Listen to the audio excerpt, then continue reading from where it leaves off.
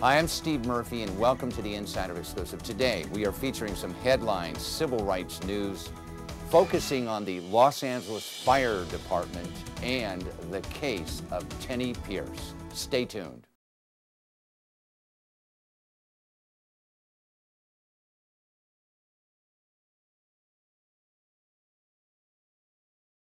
In the fire department, you don't mess with a person's safety equipment, their family, or their food, and every firefighter knows it. I never heard about any discipline.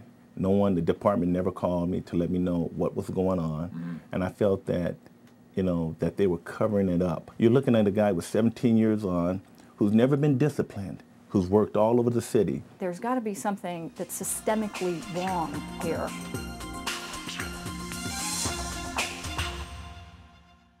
I am very pleased to introduce Genie Harrison. Welcome to the show. Thank you for having me, Steve. Tell us the full name of your law firm. It's Litt, Estuar, Harrison, and Kitson. You represented one of your clients, Tennie Pierce, correct? That's correct. Who's going to be on the show today, Right. who was a LA Fire Department employee that, well, tell us the story.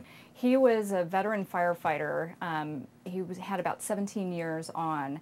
And one day, a white captain for whom he worked bought dog food, and the entire station basically fed it to him in his spaghetti without him knowing. And then once he reported the incident, he was very severely retaliated against. And that was the end of his career, because from the fire department's perspective, he crossed the line from the members' perspective once he reported. Well, let me ask you a question, because everybody's read this in the newspaper. Initially, there was a settlement amount of, I think, $2.7 million. That's correct. Which was vetoed by the mayor. That's correct. Mayor Villaraigosa. And one of the reasons it was vetoed, I believe, was some photographs appeared on the internet. That's which right. showed that your client participated in some hazing activities against other firemen, right? Yes, it wasn't actually hazing. People characterize it as hazing. There is a very different story. What happened for a very long time was that when members, the people you actually liked, were promoting or transferring to a different station, or it was their birthday, what would happen is all of the guys would get together, they would pull the individual down and strap them onto a gurney or in a chair, and then empty the contents of the refrigerator on them. Photographs would be taken, and those photos will be shown at the person's retirement party, and everybody will laugh and pat him on the back. This has it's been a tradition.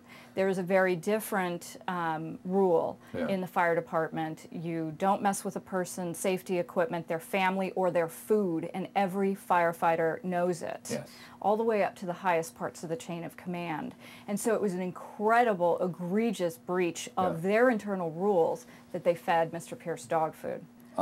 We are going to bring your client on, Tennie Pierce, so we can tell a little bit about what really happened there, because I think a lot of people haven't heard his story, have they?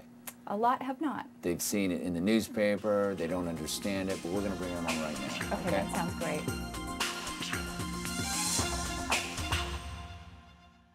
I am very pleased to have with us today Tennie Pierce. Welcome to the show. Thank you. I'm glad to be here. You are the person everybody's talking about in Los Angeles. The firefighter who received $1.5 million through the assistance of your attorney, and was fed dog food by some of your fellow firefighters.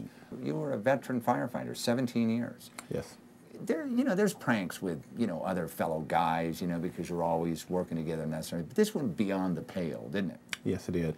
When you talk about an organization such as the fire department, it can be an organization such as NBA, NFL, where guys play pranks, guys, joke around with each other, but there has to be a line that as a grown profession that you cannot cross.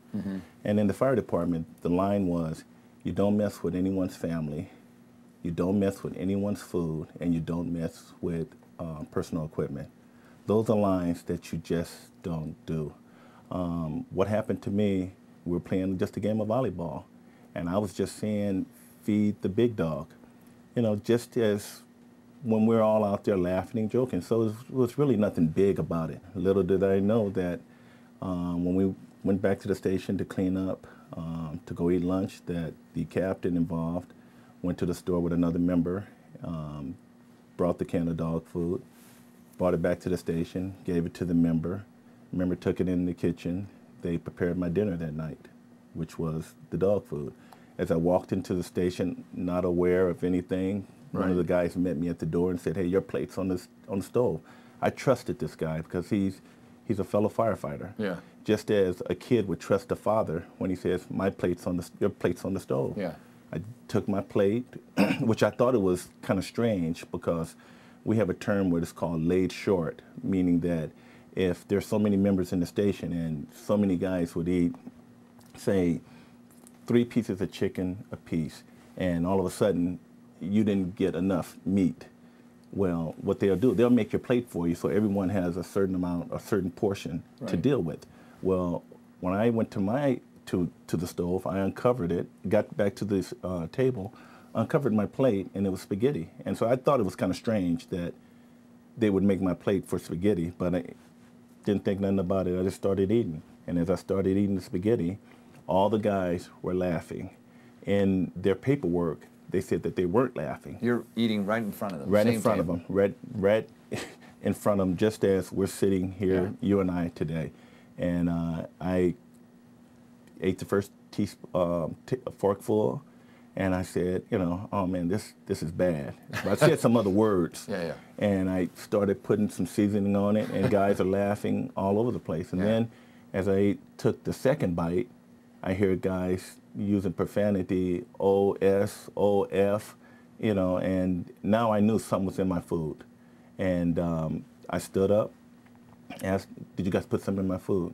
No one said anything. A couple of guys started leaving out the door, and I got loud about, "Did you guys put something in my food?"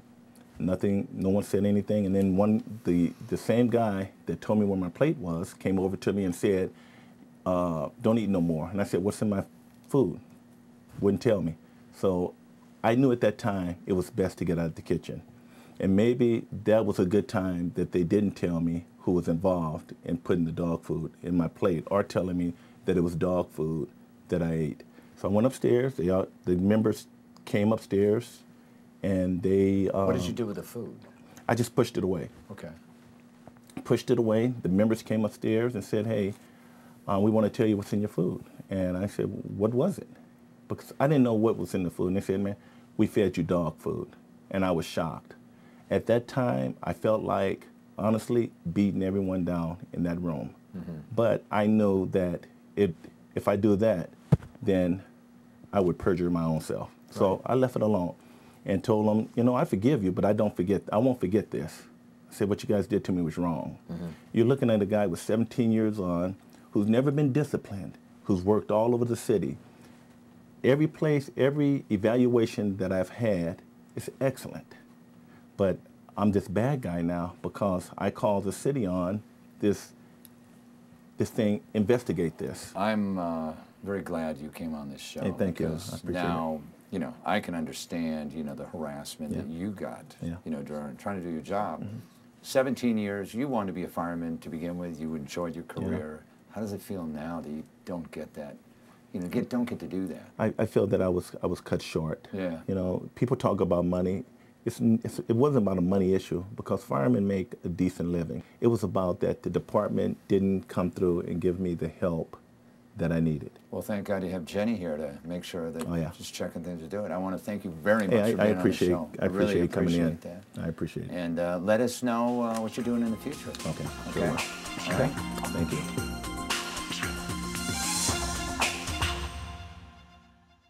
Hi, I want to thank you for joining us on the Insider Exclusive. You can get more information at www.insiderexclusive.tv. I'm Steve Murphy. Thank you.